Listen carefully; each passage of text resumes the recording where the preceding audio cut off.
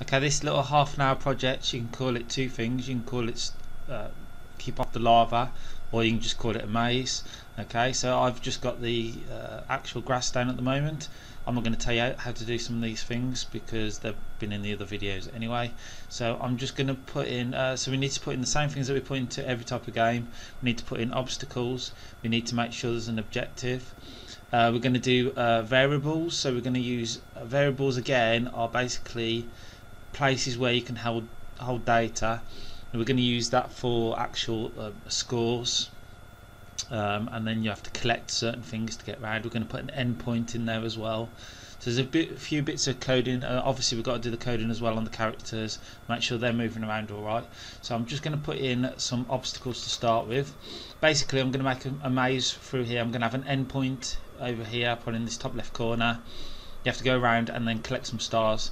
We're going to count up the stars as well using the variables, and then once you've collected at least 5 stars, then the endpoint will open up. So we're going to do another thing on top of that where we've got like a subroutine, so an extra page where if these things happen and you're collecting the stars, then this endpoint will actually appear and be there for you to go on.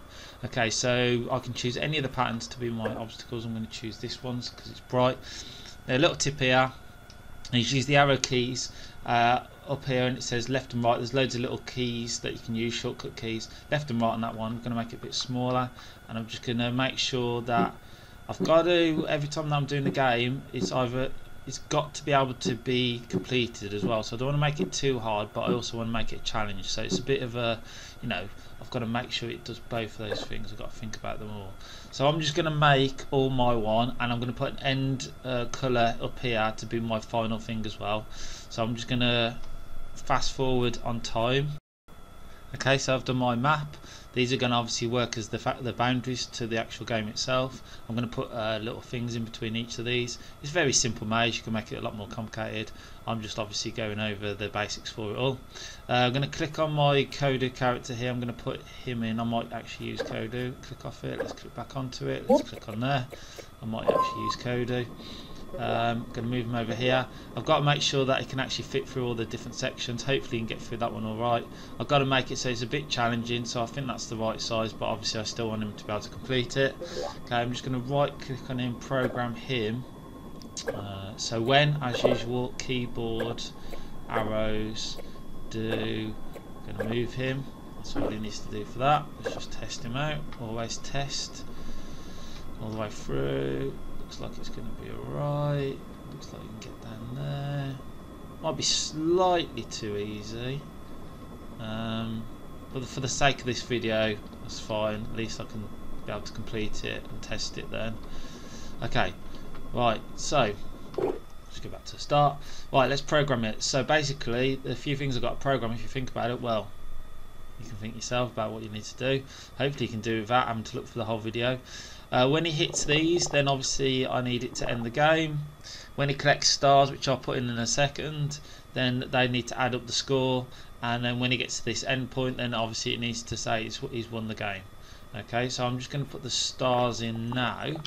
Right, I've put the stars in. Here they are. There's 5 of them. Easy way to do it is basically click on the characters. I'll tell you where the star is. It's under the objects one, which is the objects one is there. And you can see the stars there. An easier thing, a little shortcut for this is you right click onto that and you can copy them. And if you copy them and you right click somewhere else, you can paste them in. And that's why I've got 5 of them. So now we've got to do some programming on it. So if the Kodu hits the stars, we need to count them up. And if he hits onto these, then it ends the game, and then if it goes onto here, then it wins. Okay, but the winning one's slightly different because he needs to collect all 5 stars before this opens up. So I'm going to show you how to do that. Okay, so it's all programming on him. Okay, so at the moment that's all I've got. So if I do the actual hitting on the land bit first, because that needs to restart and go back to here, so end it. So if he bumps into, which is the easiest way to do, actually what I'm saying, it's on land. So go on land. So when he hits a different type of land, you can see on the little picture there what it means. Type, I need to pick the pink ones. There they are. And then game. And on here I can just end it, or I can reset the world. I might reset it. I don't want to end the whole thing because they'll have to restart the whole game. So I'm just going to reset. and then the world. Okay, can test that. Let's test that one straight away. Press play. Here it goes. If it goes there, there it goes. It goes back to the start. Let's do it a bit further away. Test all the different things that can possibly go wrong with it. There you go. Perfect. Right, first one working. Let's go back to him. Always click on that one to be able to select him. Program. Okay, let's do collecting the stars. So again, this is bumped on this one because it bumps into the stars, and that one's just changing to the different lands. Bump into, I need objects and the star. I think it's under more star. I want to add some scores. So remember when you do that, then this happens. Then so I want to do. So let's go to game, set the score. Let's go. Did I want? I might making a bit of a mistake there because I think it's just add the score. Yeah, that's what I'm doing. Add the score, not set it. Add the score. Got to choose a colour. It doesn't really matter what colour I choose. Let's do red, and then I can choose the points. It's weird that you've got to go through those little stages just to put a 1 point on. You've got to choose the colour for some reason, but there you go, easy enough. Okay, so add 1 point.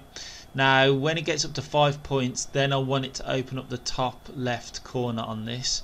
So when the score, red one, again I've got to do red on that one, goes to, is equal to, should do equal to is just as easiest one to do, and points, and I want it to be 5 points because there's 5 stars. So when the scored red is equal to 5 points, then what I want to do, now this is slightly different, is I want it to go to a second page, because on the second page I can put in all new code in that only happens on that second page. It doesn't happen otherwise. That means it will automatically open up the other section. Well, I need to just put the code on that one. So let's go to, it'll make sense in a bit anyway, switch to page 2, right? And if I click up here, there's nothing on page 2 at the moment. It resets the whole code. Right, but it'll only do it once they've got all 5 stars. So let's click onto the here. So now that means I can do the difference of it winning over here. Now it resets everything. So actually what I've got to do is there's only one thing from all of this code I need to bring across. If you can have a look, see which one you think it is. Don't need to do that now, that should be done with that one. This should carry on as well, and this one should carry on as well. So I'm just going to do those two because I want those two to be the same. This doesn't need to be done anymore, they've already collected all the stars. So let's just do those quick. So keyboard, arrows, and move, and then when they hit more on land and the colour of that one, then I still want it to reset the, I've done that quick because I did it before. Now the new bit of code. So it's going to be on the on land, but on this time I want it to win because I want it to be on that one. Now let's just check my colour that I did because I just want to make sure it's the right one. It's that bluey one there. Okay, let's make sure it's right. Okay, let's go back to him. So bluey one, just check. And that'll be it then. It should all work. So on land, more, it's under on land, change to the bluey one. It's got to be that one. Looks green to me though. And then game, win. Now as long as I've got the right type I should be okay. So let's just quickly, now I might just fast forward this as well because otherwise I'm going to be it's going to take me a bit of time. In fact I might just pop to the end, so I'm going to just pause this as well now. Okay, as you can see what I've got here is I've got a score 4 up the top right corner because I've collected 4 of the stars already, so it's working perfectly fine. It's adding up the variables. I'm just going to collect the last one. I've gone on the endpoint and it doesn't work because I need to get all 5. So that worked, that's fine, that's alright. That's what I want it to do. They're adding another one to it. Turn around. I've done a couple of little bits of code, please don't hit the edge now. So hopefully this time on 4 stars it didn't work. Oh, I'm gonna have to redo it. Right, can't even play my own game, and that took me a few attempts. I'm back, I've got 5 stars, I'm near the end. Hopefully it cuts in now. Let's click on there to actually do it. Yes! it was the right colour, it did work. I had to add in 2 little bits of code just to make it better, because I realised to start with the stars were not disappearing.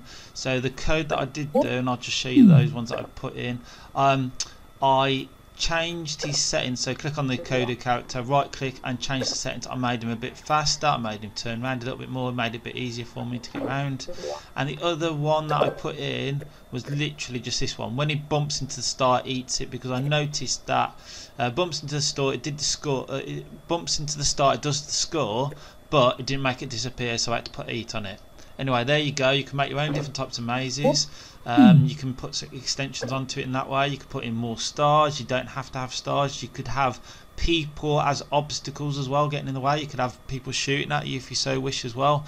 You can make it a long, massive maze. Mine was only quite a short one. There are extensions to do on it as well. You can even as well, on the actual code on page 2, which is similar to having a second level, you can add in more stuff on that, so you can make it a bit more difficult. You can make an actual object appear on the second page just before they're going to get to the end. Once they've done the 5 stars, if you wanted to, you could put some obstacles so they could actually get through something a bit harder before they actually finish it as well. I could have added a whole new maze if I so wished, just on the endpoint and after them collecting the objects, but that's completely up to you. Have fun, enjoy yourself with it, be creative. Thank you very much.